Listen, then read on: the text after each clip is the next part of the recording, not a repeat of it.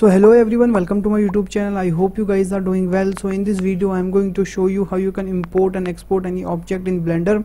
So without any further delay, now let's get started the tutorial. So this is gonna be very quick tutorial today. Okay, so here you can see guys, we have a one model here.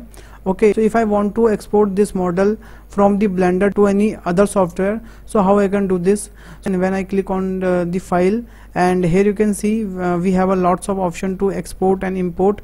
Okay, and here you can see we have a OBJ, we have a FBX, we have a STL. Okay, and same we have a export option also is a OBJ, FBX and other thing as well. Okay, and if you don't find any kind of format here, so you can go to the edit preference to just go to the all sections, and here you have to just click on the import and export. So here you find the lots of other format which is you need it. Okay, you can just enable from the here and just save preference. So after that you will see here that format. Okay guys, so if I will export this, so for example I'm exporting the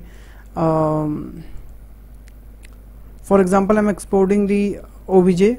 So when I export the OBJ, so here you can see we have some options here. Okay, so every option is depend on that format basically, but main important thing is that the selected only.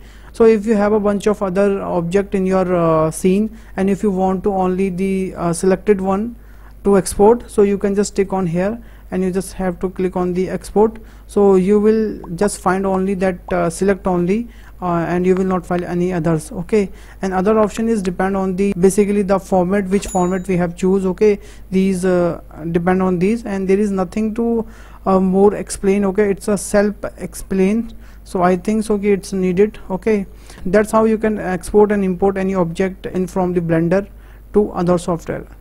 So thanks for watching this video guys. If you learned something in this video, please hit the like button, hit the share button and subscribe my channel also. And if you have any queries, if you have any suggestion, please let me know in the comment box. I will definitely reply your comment. So bye bye, take care, stay home.